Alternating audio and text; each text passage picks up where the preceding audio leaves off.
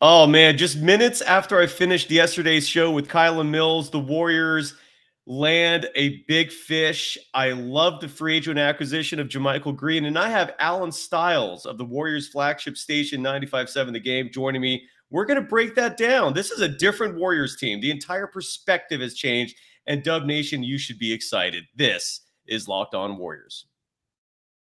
You are Locked On Warriors, your daily Golden State Warriors podcast. Part of the Locked On Podcast Network, your team every day.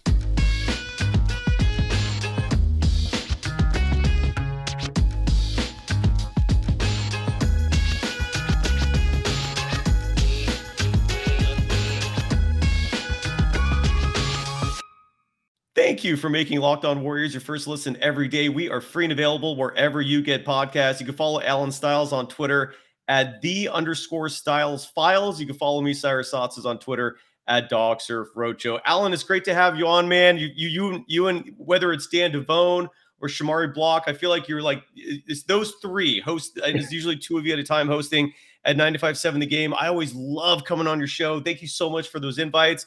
The least I could do is repay the favor. I know this is not repaying it fully, but thanks for coming on with me. How are you doing today? And give us your first reaction to JaMychal Green, man. Yeah, it's good to be on with you, Cyrus, and enter your world. You're always coming into my world. So, and we can change all the narratives the way we want to. But now I'm in your section, so I'm trying to. It's a little bit different, but I appreciate it. Thank you for having me on. Yeah, man. Yeah, when it comes to JaMychal Green, I think it's a huge pickup for the Warriors. I mean, I don't know how you feel, but in what I've seen lately, it just feels like everything is simply vet minimums. And I'm pretty sure JaMychal is not going to be on a vet minimum. So anybody that's not named, I'm so tired of the Boogie Cousins, the Dwight Howards, the Blake Griffins. I know you wanted Carmelo. I think I was excited. But yeah, I threw his name out there. Yes, I think this might end the Carmelo talk. I mean, they're very similar as far as that wing position, which we know is kind of the hottest position when it comes to NBA and basketball right now. I think it's a huge pickup. I mean, for me, looking at JaMychal Green, he is basically a hybrid of GP2 and Otto Porter Jr. He's not going to be either one per se, but he will do some things that both of them did. When you look at what he has done from the three-point range, he's kind of that 3-and-D guy. Had a terrible season shooting the three ball. I believe it was 26% last season for the Nuggets. But Cyrus, that spacing was awful, just completely awful. I mean, it was Jokic and the gang, right? You gotta assume that JaMychal Green's going to have way more open shots. He's going to have way more spacing. He's a career 36% three-point shooter, so we can expect to get back to those numbers playing with the best shooting backcourt to ever live. Oh, I think that's that was a very astute observation. I 100% agree with you. Yes, the Carmelo Anthony speculation, and it wasn't even speculation. It was just me and other people throwing his name out there. That is dead. Yeah, forget him. The war. I cannot express my exuberance enough over this edition. I think he is perfect for the Golden State Warriors. I think he's exactly what they need. I think coupled with Dante DiVincenzo, my sour mood just is gone. Is gone. I'm happy now. I still do think ultimately the Warriors need one more veteran. I don't think at that point it's a make or break in terms of them repeating as world champions, but I would make me happier. They're still considerably thin on their bench in terms of veterans, and who knows if maybe Andre Iguodala is that guy. Maybe there's someone like Lou Williams out there. I mentioned Lou Williams because he's a guest on Draymond Green's next podcast, and the conspiracy side of me always looks into those kinds of things. And plus, I mentioned him as a wild card free agent because I think he would be a great fit, especially if the Warriors just need that offensive punch off the bench. But the JaMychal Green thing is huge. I want to play this soundbite first. And this soundbite is courtesy of Altitude TV. And this is an interview with defending two-time MVP Nikola Jokic. And he was asked over a year ago, this was actually a year and a half ago, what it's like to play with JaMychal Green on the Nuggets. And this was Nikola Jokic's response. JaMychal is a guy that I would like to play with him the rest of my life. You know, he's amazing. His effort, his energy, his toughness. He kind of, when you're down, you don't want to play. You don't want to kind of play bad. You don't want to get you don't want to be called as you didn't put effort when you are with him on the court, because the guy is amazing, you know. So all best to him. Like, I don't, whatever he's doing aggressive. He's attacking the ball. He's shooting the ball. He's not taking twice. You know, when he made mistake, like, I don't have nothing to say to him, because he's getting back. You know, he's a great player. Hey, JaMychal, I just asked Nikola about, playing with you, and he said you're a guy he wants to play with for the rest of his life. How do you think you were able to build such quick chemistry with this guy? I think just my style of play, just my mental aspect of the game, just how I come in. Know my role. I'm going to try to get outside myself, and I'm going to play hard. That's my initial JaMychal introduction to you, Dub Nation. Nikola Jokic, guess what? He's not going to play with you for the rest of your life. He's now a member of the Golden State Warriors. Ha ha to you. You mentioned the spacing. You're right. His numbers, when you look at his three-point shooting percentage, last year was a drastic dip from normal career numbers of high 30%. I think once or twice in his career, he went over 40%. Mm-hmm. Let's touch a little more. I love what you said there, which I think is 100% correct, which is that his number dipped last year in regards to spacing. Can you elaborate on that? Like, why do you think his three-point shooting dipped? Yeah, I mean, I think it's the same thing that we watched, right? And that might be one of the reasons that he wanted to play with the Warriors, as good as Nikola Jokic is. And obviously they're going to get Michael Porter Jr. back. They're going to get Jamal Murray back. He's over here saying, I want to play with those guys. I mean, that looks pretty fun over there. And when you look at who else the Nuggets had, I mean, the Bones Highlands of the world, who's going to be a good player, they just didn't have enough. And it makes all of the shots mean that much more. You know, when you look at JaMychal Green, he's not a guy that's going to sit there and give you 15, 20 a game. But when you have other players, and when you're talking about the Nuggets, he kind of needed to, because it was just Jokic. Now, his role will be completely different on the Warriors. You're asking him, and this is what the Warriors do so well. We want you to do what you do well to the best of your ability. We saw it with Andrew Wiggins. We've seen it multiple times. So now with the spacing that he's going to have with the shooters that the Warriors have, it's a little bit more loose. It's a little bit more, I mean, GP2, look at him. GP2 was never, a marksman as far as a three-point shooter. But when you're in the corner hanging out for 2-3 seconds by yourself, you're pretty darn confident, versus you're the Nuggets. You're trying to hang around. You see Jokic tired. You're leaning on a lot of these different guys. Aaron Gordon's taking threes. Anybody that they can get scoring from. So I think it's going to be less pressure on JaMychal Green. And as we know, that can loosen everything up, and it flows a lot better. Oh, absolutely right, dude. I cannot just express just how happy I am over this decision. Kudos to Bob Myers for once again. Every time doubt creeps my mind, Myers goes, F you to me. I'm smarter than you. I'm better than you. You go back in that corner and cry while I make millions as the GM of the Warriors. And rightfully so. I deserve all of that, because I question the man when certain decisions are made, and then he just comes back and just throws it right in my face. Right. Bravo, sir. In just a moment, we're going to talk more about this new addition to the team, because it's obviously going to affect the depth chart.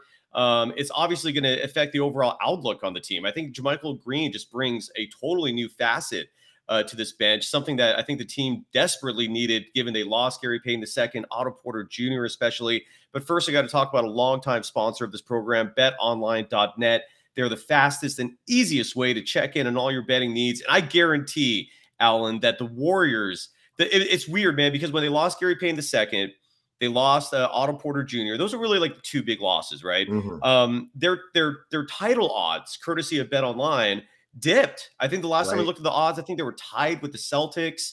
And something tells me with this JaMychal Green edition, those numbers are going to go back up again to where they should be, and they should be the title favorites. Would you agree with that? I know the odds maker is based largely on public perception. Do you think this boosts the Warriors' odds? I think it'll be close, because the last time I checked, the Warriors were 1. Then when the Celtics got Malcolm Brogdon, the Celtics became 1. So does this put them back at least tied with the Celtics? Maybe, maybe not. But hey, if you're a Warriors fan, maybe you don't want them to get back to number 1, because maybe that free cheese, that money is feeling a little bit better in that 2 spot, because we all know and we all believe in the Warriors. to show up regardless of what position they're in. It's going to be funny to me, Cyrus, just a bit of a sidebar to look at how much the Warriors care about the regular season. We understand that you don't want to be the 5th seed or anything like that, but they just won the whole thing in the 3 seed. Now, for everybody saying that the Eastern Conference is so much better, the Warriors had home court and they were the 3 seed. I mean, that's crazy to me. So I'm interested to see how much load management happens, for lack of a better term, because at this point, the Warriors legitimately feel that they can win in any seed. They really do. So I don't think there's going to be a lot of pushing. If a overtime game is happening in Orlando, maybe you don't play Steph 47, 48 minutes because just why bother? Exactly. 100% with you. We'll talk about that so much more. But again, if you want to bet on the action, you could bet on the Warriors for their title chances next year, and so much more. Just go to betonline.net. You can also find reviews and news of every league. Major League Baseball season's on right now. NFL starting to heat up with training camps approaching. We're in the middle of the NBA offseason. A lot of stuff still going on.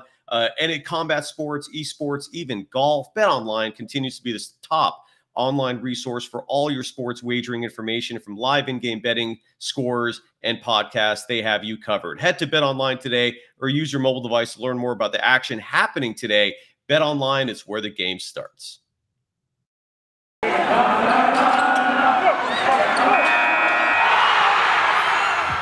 are Locked On Warriors, your daily Golden State Warriors podcast. Part of the Locked On Podcast Network, your team every day.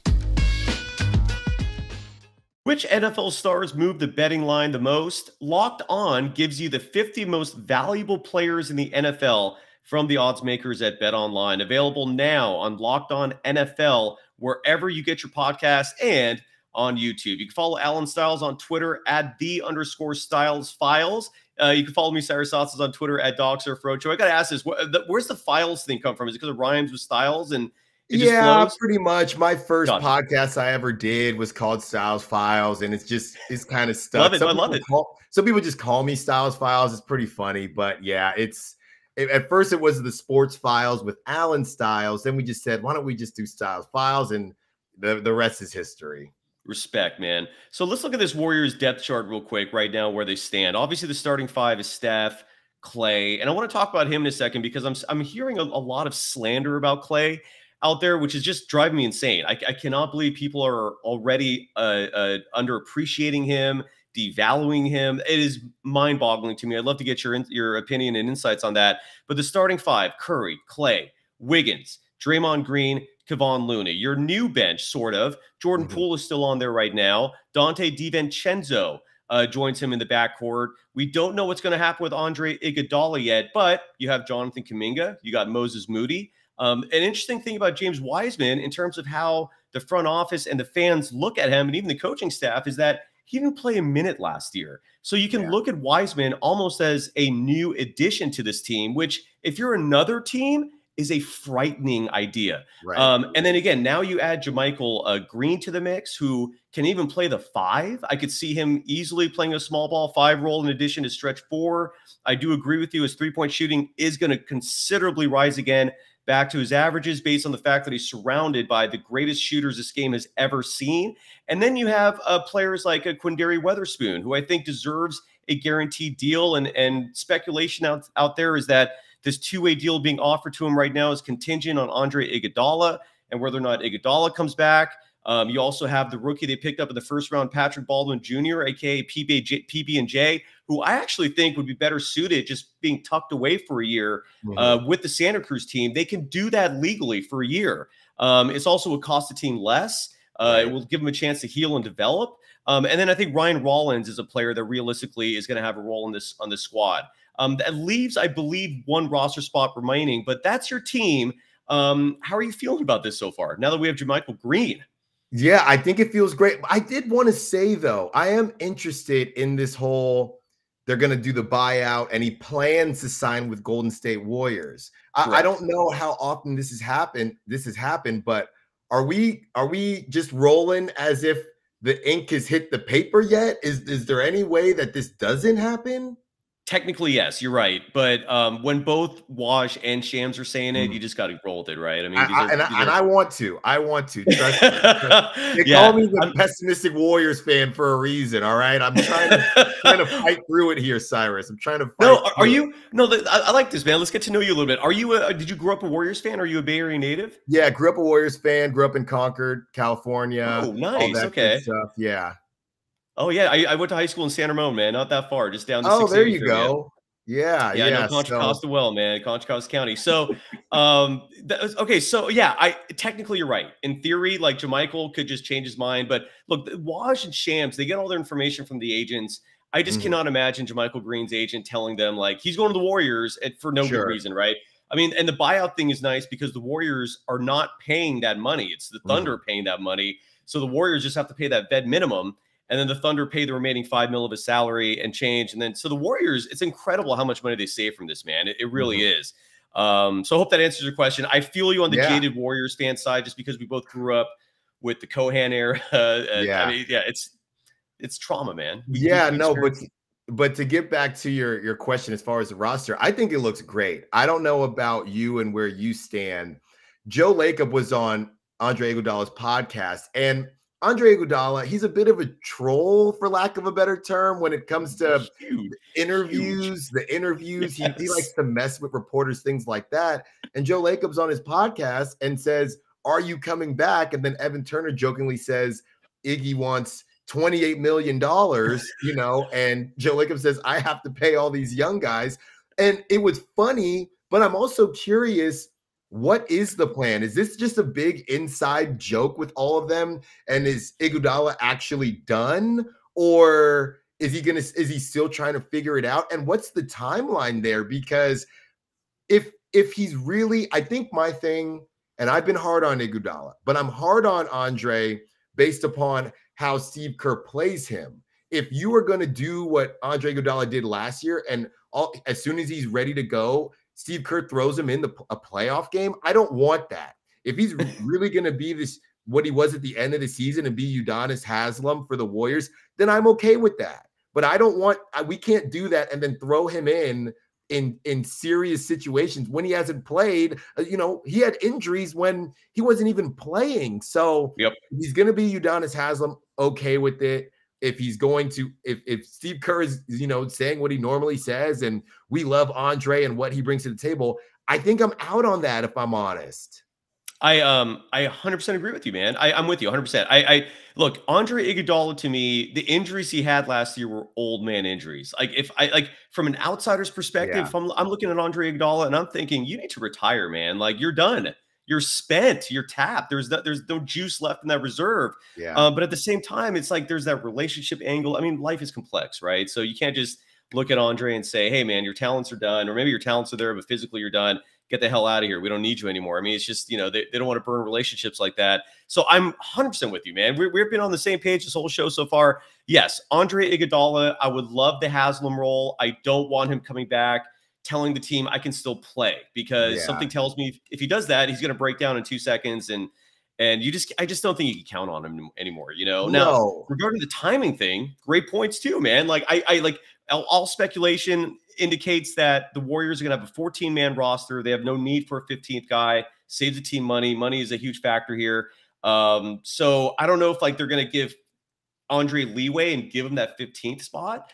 I don't know. That's a great question, man. These are all great questions. And I think the only two people that know, or three, is Lacob, Myers, and Andre. But it was funny. I heard that too, that they're joking about it. I was honestly impressed, dude. Let me know what you think. I was honestly impressed that Lacob even went on Iguodala's podcast, because Iguodala's talked some mad, you know what, about Lacob, not behind his back. I mean, he's public, but he's like attacked him. So I was a little surprised that like Lacob was cool with that, man. What do you think about that? Solves everything. They're on their victory tour, so everything is good right now. But Iggy had came out and talked about them storming into the office. Remember, he's the one who talked about storming into the office, and you got to get rid of these young guys. And they wanted, apparently it was Bradley Beal. So he owns all of it. That's one thing I will say. He does own everything he says. And he's at the point in his career, you know, he's not an old man, but he's an old man in terms of basketball. You know, your grandparents, how they just don't really care and they don't have that much of a filter. that's Andre Iguodala, because what's the worst they can do to him? Cut him? He's going to be done anyway. So he's just kind of doing whatever he wants regardless. But looking at the rest of the roster, I think is great. And another reason you wouldn't want to see Iguodala on the team is because I don't know if it's not going to take minutes away from these young guys, then fine. But if I think Steve Kerr, like a lot of different people, does he see Andre Iguodala and what he is now? Or does he still see finals MVP Andre Iguodala, or get the swipe at the last game Andre Iguodala? We have JaMychal Green now. We have positions that can make up for it. So, and I want to see those minutes go to some of these young guys. And we can even talk about Kuminga as well. These are all similar positions that they play. And if you have Andre on the team, who's to say Steve Kerr doesn't go back to the security blanket, or Kuminga makes a mistake and he gets pulled because Andre's on the bench? Those are the things that I'm thinking about as well.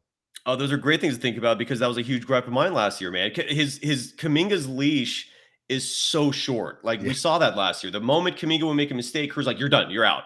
And it frustrated me because sometimes teams need to stay out there, develop rhythm, develop timing, and they have slow starts, but they finish strong. And we never even saw Kuminga get that chance occasionally. So I'm totally with you. I don't think Andre has it in him to do that anymore. I am curious to see how that goes. Let's talk about Kuminga, and let's talk because this next question I want to ask you, I think, ties in directly to Kuminga, which is that all indications are the KD trade thing is not happening. Sorry, fans, for bringing this up. It'll be fast, but I think you'll like what I'm saying here. I don't think that the KD to Warriors thing is happening anytime soon, if at all, for the simple reason that the Nets are just asking for the world for a guy who's turning 34 years old. Sean Marks is delusional in these trade requests, man. It's like, I don't know what planet he's living on where he thinks he's going to get this massive package back for Durant. I think the Warriors are balking at that. They're going, what the hell do you want? Like, no. So if Marks comes back to planet Earth, maybe that trade still happens. And the reason why I think it still could happen is just because based off Lacob's comments to Tim Kawakami, based off the fact money is a vitally important variable here in a lot of the personnel decisions they make. A year from now, we're looking at a situation where Jordan Poole might be offered a max contract from another team, and that the Warriors will have to match if they want to keep him. So that's one max deal. Now you have 4 in your team, depending on what happens with Draymond. But he makes a lot of money. $25 million, whatever you give him, is close to a max. That's a lot of cash. But that also means Wiggins, who's an unrestricted free agent after this year, will probably have to walk. And I'm wondering if the Warriors are approaching it like this, thinking a year from now, Kuminga could take Wiggins' role on the team. What do you see here in terms of the longer term picture, like a year from now? Like that, and again, that's the whole reason why I think this Kevin Durant thing is more real than people want to admit, is because a year from now, it's 1 max deal versus 2 that you might have to pay in Poole and Wiggins. Your thoughts in a year from now, and if you think Kuminga is that important variable that will let the Warriors just say, sorry, Andrew, we love you, but we have Kuminga. No, I think it's a great point. And that, again, going back to whether it's Andre Iguodala, and you had to get JaMychal Green. This is a huge year for Jonathan Kuminga. It's huge. And it's kind of tough to say that because he's still so young and so new 19. He's still 19. Game. He can't even go to the bar. We want to go to the bar after the podcast. He can't even go with us. He cannot even go with us. So to hand the keys over, to start to hand the keys over to somebody like that, this is a situation that Warriors and also Warriors fans haven't been in a long time. You know, a lot of times we weren't even paying attention to the draft. And then when you had some of those rough seasons, you get James Wiseman, you get Kuminga, you get Moody, and all of a sudden we have young guys. Oh, no, we can't play them. They're too young. Meanwhile, all these other teams, albeit they're not as good as the Warriors, they've been playing 19, 18-year-olds every game. The Thunder, I mean, those guys, I don't even know if they're out of high school yet. I mean, it's ridiculous how young that team is. Going back to Kuminga, I think something that's, I don't want to say telling, and I want to kind of bounce back off with you. When we were going back and forth before the JaMychal Green signing, and maybe they were already in talks, but I'm thinking to myself, okay, very similar position to Kuminga. Is it possible, whatever you want to take from Summer League? And I keep telling people, well, we haven't seen this much growth. Well, when did you want him to grow? He was on the bench and they were playing in the finals. And then 2 weeks went by and they had Summer League. When was he supposed to improve vastly compared to some of these guys who haven't played in months, right? How long the NBA playoffs is. But when you go back to the summer league and what you saw from Kuminga, was that a part of why they went out and got a JaMychal Green instead of a classic center? Is it, all right, maybe he's not necessarily ready for all the minutes we were going to give him, or maybe they just wanted to get out. And like you said, it's a vet minimum deal, but not really for JaMychal Green because he's getting paid from other places. It's probably a little bit of both, But I will say, if you don't see that growth, essentially, you can't say goodbye to Andrew Wiggins if you don't see the growth you want to see by the 82nd game from Jonathan Kuminga. And now you're in a position where you're stuck. And I know that you've looked down the road, and you said we might bring up Klay as well. You look down the road, and that after that 2023-2024 season, Klay is a free agent, Draymond's a free agent, and Kuminga would be up for his extension. So it seems like this stuff is, so far in the future, but it's really not. You really have 1 year to figure all this stuff out. And like you said, as far as Wiggins is concerned, you don't have that year. You have one to basically take a flyer on Kuminga if you see that growth, or sit there and pay Wiggins. And to your point, or do you really want to have to pick between Wiggins and Poole? Because I don't know who I'd pick. Yeah. And I what I'm hoping for is that the CBA is revised, and I don't know if this is a pipe dream, if there's some reality to this in terms of just reducing those tax penalties for draft picks. It's absurd to penalize a team because they're drafting well. It's absurd. But and then Adam Silver will get up there on draft night and say that the Warriors did it the right way through the draft. Well, if they did it the right way, why are you penalizing them? Don't you want? What a weird business model to say, to praise them, and they say, but we want you to draft well. But if you draft too well, you got to get rid of some of your guys. What is that? What's really crazy, Alan, is that we're both sitting here arguing, trying to save a billionaire money. But in this case, no, seriously, it's something else, man. I'll tell you that much. This is a huge year. This is a huge year for Kuminga. Huge. You're absolutely right. And let's end the note, man, on Klay, because I'm hearing some slander, dude. I don't get it. I honestly thought in the last 3 games of the NBA, and this has been a pleasure, by the way, Alan. Thanks for coming on, man. Of course. The last three games of the NBA Finals, I saw the defense I was lacking since Klay came back, man. He was locking fools down, dude. He was locking Jaylen Brown down. He was playing solid D on Tatum. I finally saw that extra oomph, that extra gear that we hadn't seen defensively. I see big things for him next year. I could see him putting up 23, 24. Even though he's gone through those injuries, that also means less mileage on the tires. So he might be playing 35, 40 a night in his comeback. Unlike Draymond and Steph, who I can definitely see some minute restrictions. Right. I don't know if you're going to see that with Klay. I can see back-to-backs not happening, but I could see him being played a lot of minutes, man. He looks good. What are your thoughts on Klay? And are you buying into any of this, like he's getting older, he's diminishing BS that I'm hearing out there? Yeah, I'm not gonna lie. I pose questions. When I'm on the radio, I pose questions. Good. Now, listeners don't hear it as questions. They hear it as me having certain opinions. Okay. So the question that I pose with Klay is he's making 37, almost 38 million a year, right? So call it 40 million. Now it's 40, yeah. Now it's 40. When you look at the other players making 40 million, the Chris Middletons of the world, the Jimmy Butlers of the world, the question is, how does Klay stack up? Now, I got fried by the call line, the text line, because how could you say this? They don't have 4 rings. I'm like, okay, look, I'm not saying anything. What I'm saying is at this point right now, I will say it is tough to put a value on Klay. Because you want it. So I would try, what I've tried to do is put a value on prime Klay.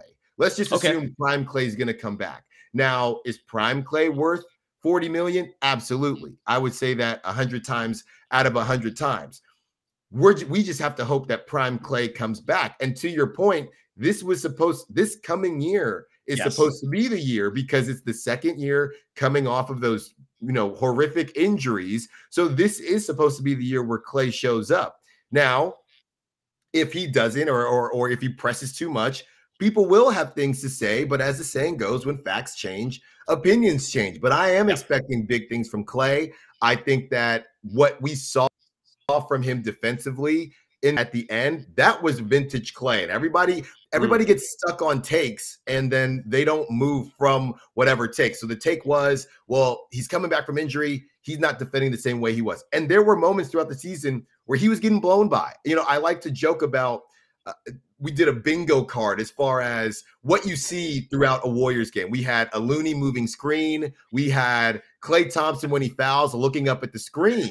And I said that it used to be when Klay would foul and he'd look up at the screen, I'd say, oh, I believe Klay. Then it got to the point, some of those fouls against the Suns, you know, in the regular season, I'm thinking, Klay, I don't know what you're looking up for, buddy. You hacked them, right? What we saw from Klay continuing to improve and just get his sea legs back under him, his defense against the Celtics, that was pretty darn close to vintage Klay. And I don't know if we'll see that 82 games this season. Most likely we won't. But if you can see that for 70% of the season, that's essentially what we probably saw before the injuries, and that's all you can ask for. And again, going back to Wiggins, a lot is on Kuminga. But if you get that defense back from Klay Thompson, maybe now you feel better with that combination of Kuminga and Klay. Maybe it's like, hey, Wiggins, thank you for everything you've done. We think that we can have this, because before Wiggins, Klay was the two-way guy. So if he can bring that back, then it makes Wiggins, for lack of a better term, more expendable. And that bingo card makes me miss my sports radio days, man, because that's kind of fun. The jovial things you do in sports radio. I love that, dude. And you can listen to Alan Stiles on sports radio regularly. You don't have a consistent schedule, do you? Like, no, I can't sit here and say, I've been on nights very often, more often than not. You'll hear me on from 6 to 10 on 95.7 The Game. So that's where you can check me out doing my thing with whoever I'm on with. And it's all Bay Area sports. We got you covered. Yep. And Dan Devone's too cool for Twitter, but I know Shamar. Cool. He's got his Emmys, man. What are you going to do? He's got his Emmys. But, what do you want him to do? Alan, this has been a pleasure, man. An absolute delight. I hope to have you on back soon. And again, you can follow Alan Stiles on Twitter at @the_Stiles Files. And Dub Nation, I'm glad we've had our first show in a while where we're just jubilant, man. This is good days, because JaMychal Green is that substantial of a pickup, man. He is a difference maker.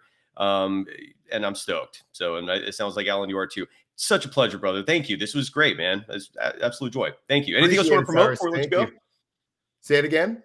Anything else you want to promote before we let you go? No. Just holler at me on Twitter. The quest to 1,000 has been a bit slow, but we want to get there. So help me out, please. Help me. I'm not too proud to bet. I know. Yeah, fair enough, man. You're right. Every time I go to your Twitter account, I'm like, why is that number where it is? I'm doing it the right way, Cyrus. I don't have any bots. I don't have anything. I'm crawling, but help me, please. Yeah, follow Alan Stiles, @the_Stiles Files. He is an insider, folks. He literally hosts shows on the flagship radio station of the Golden State Warriors. That's where you get all the big guests, all the inside information. And it starts with Alan Stiles, man. You're right in the middle of it as a host, mind you. So thank you so much, dude. And on tomorrow's show, what are we, Wednesday? Tomorrow, we're going to be breaking down Donte DiVincenzo with Kane Pittman, who hosts Locked On Bucks. Do you have any initial Donte DiVincenzo takes before we take off? Because I'm not familiar with this guy that much, man. I've only seen him. The last time we saw him, and we talked before the show, I played baseball at Temple University. They're all a member of the Big Five conference, and Villanova is part of the Big Five. So I can't stand Villanova. But even that being said, what he did in that national championship when he had the wink heard around the world and he came off the bench, I think, and just balled out, that's where everybody was saying, who is this guy? He goes to the Bucks. He just hasn't been able to find his footing. So I think, we also joke about the Warriors being a bit of a last chance for guys like that who kind of want to reframe. You're right. So I think that this is going to be huge for him. He's a really good player. He could be a good player in theory, right? He's a guy who's going to give you that threes off the bench and maybe defend a little bit, do some creation. So if they can unlock him, I think you got something. But I think if you talk to Bucks fans, he was a little bit frustrating. Sacramento fans, he's been injured, things like that. If you can get him healthy, I think it would be great. And I think he can really help this team. I agree, man. And I need to get a Bucks guy on because he only spent like half a season with the Kings and he was injured most of the time. So I want to hear from the Bucks side of it. And plus, these are the last two world champions. So we might go at it a little bit. But Alan, man, I hope you come back on the show soon. That was an absolute pleasure. Always great work with you. And thank you, everyone. Thanks, Alan. Take care. Thank you.